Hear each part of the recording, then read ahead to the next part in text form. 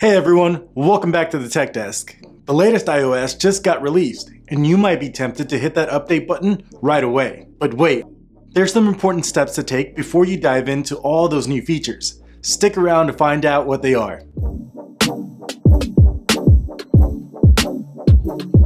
First and foremost, back up your device. Whether you're Team iCloud or more of an iTunes person, ensure all your precious photos, messages, and apps are safe and sound. Now, here's something you might not be aware of.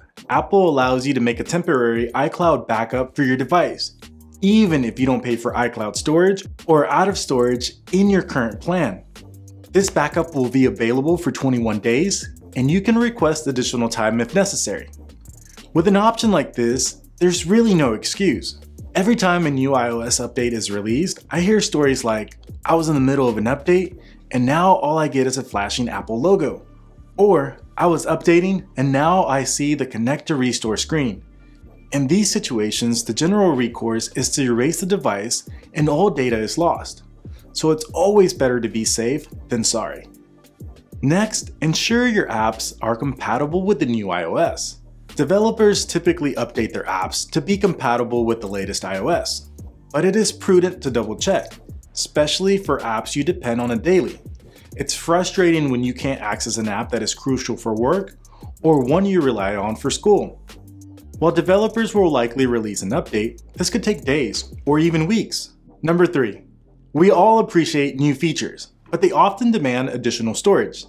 To make room for the new iOS, consider deleting unused apps, clearing your cache, or transferring photos or videos to a computer or a cloud service. Not only will this free up space, but it will also expedite your backup process. With less data to back up and subsequently to transfer, the setup process will be smoother and more efficient.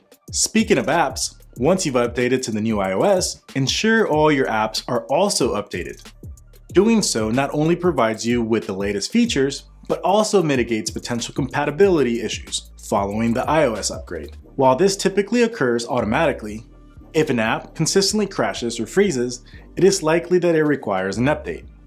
Now let's move on to number 5. For an update, especially a significant one, your phone needs sufficient power. Ensure your iPhone has a minimum of 50% battery and is connected to a charger before initiating the upgrade. Personally, I recommend charging it as close to 100% as possible before starting. Echoing our initial tip, one factor that could corrupt the iOS update is an unexpected shutdown. If you want to avoid data loss and potentially added hassles, make sure your device is well charged. Number 6. A stable internet connection is pivotal for a seamless update. Nobody wants an interrupted download.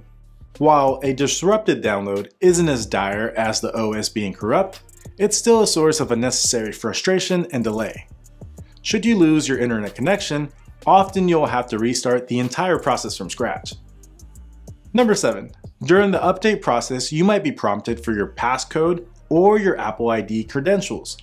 It's essential to have these details readily available to ensure a smooth transition.